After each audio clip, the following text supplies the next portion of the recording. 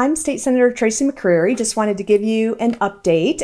It was a pretty busy week this week. We third read, I think, close to 20 bills today on Thursday. But probably the highlight of the week for me was we passed a supplemental budget that will allow for an 8.7% pay increase for all state workers.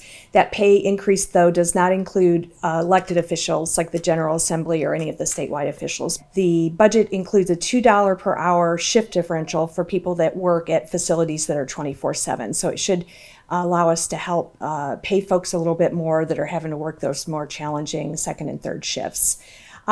This week, the postpartum bill that I've been working on with a colleague made it to the Senate floor on Tuesday night. So about 45 women die each year needlessly because they don't have health care. I think about these 45 newborns every year in Missouri that lose their mom in that first year, and it's preventable. It had a pretty interesting discussion for a couple of hours.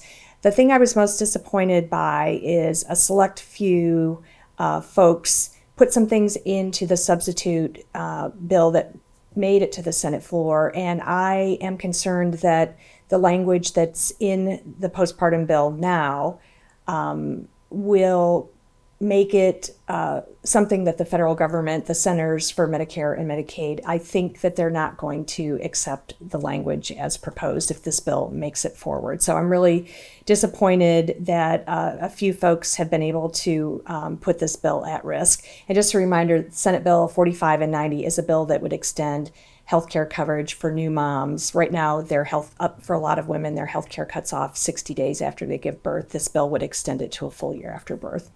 Other than that, I did file 4 bills this week, a couple of different tax credits. One is called Champion for Child Care Tax Credit. Another bill has to do with tweaking the Neighborhood Assistance Program tax credits. And then I filed a bill that would create a cyber crimes and cyber stalking task force. And then a bill that would allow for pharmacists to dispense contraceptives, an annual supply of contraceptives. So thanks for tuning in, and I look forward to checking with you next week.